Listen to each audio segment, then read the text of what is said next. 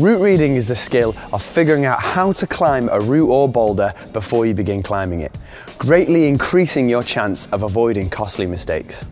For every climb, there is a method of climbing it which uses the least effort and is the most effective. This is called the sequence or the beta. Ideally, you want as much information on the sequence as you can, so that you've got the best possible chance of completing the climb without unnecessarily wasting effort.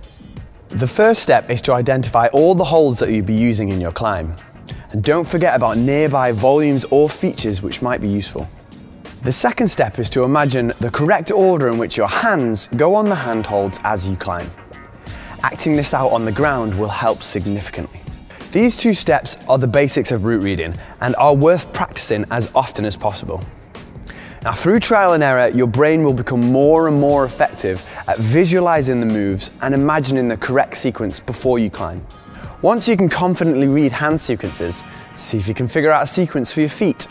You can even visualize the techniques which you might use during a climb and rehearse the intensity of difficult moves. Now, if you haven't already, check out our other instructional videos. The more you know, the better you climb.